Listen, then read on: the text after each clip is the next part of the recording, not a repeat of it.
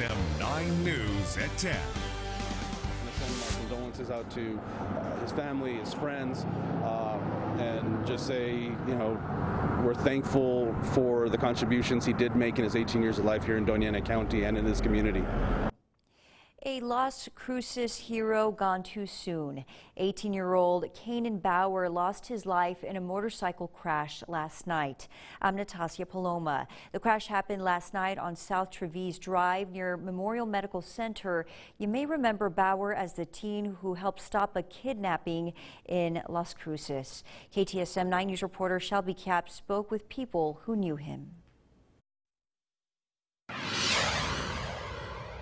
Kanan Bauer graduated from Mayfield High School here, where he was a wrestling champion. Now, I spoke with people who knew him, and they tell me even though he was a local hero for what he did saving those kids at that gas station from being kidnapped, that he was always humble and made an impact on so many.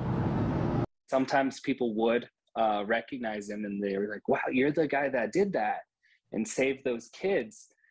And he was real humble about it. He's like, yeah, that was me. Mike Gray worked with Kanan at AimFit Mills in Las Cruces, finding it hard to believe the 18-year-old is gone. It was just a shock, and it still is. It's hard to believe. Another co-worker describing who he was as a person. The impact that he made when he would just walk into a room, like asking people how they were and actually taking time to know each and every one of us, you know, was one thing that really made him one of my friends, I could say.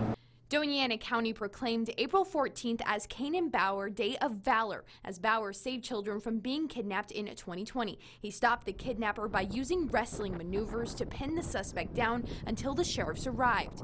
Doña Ana County Commissioner for Precinct 5, Manny Sanchez, says he'll be remembered for his heroic actions. You couldn't help but be impressed. Like there was no hesitation, and then to find out it was only, from a high school student, just was amazing. Kanan Bauer's mother, Kara Bauer, taken to Facebook after the passing of her son, saying, quote, "We are overwhelmed with sadness, but feel compelled to share with the world as he was loved by many." Continuing on to say, last night Kanan was killed in a motorcycle accident. Kanan lived life to the fullest and loved with his whole heart. He will be forever missed. Shelby Cap, KTSM 9 News.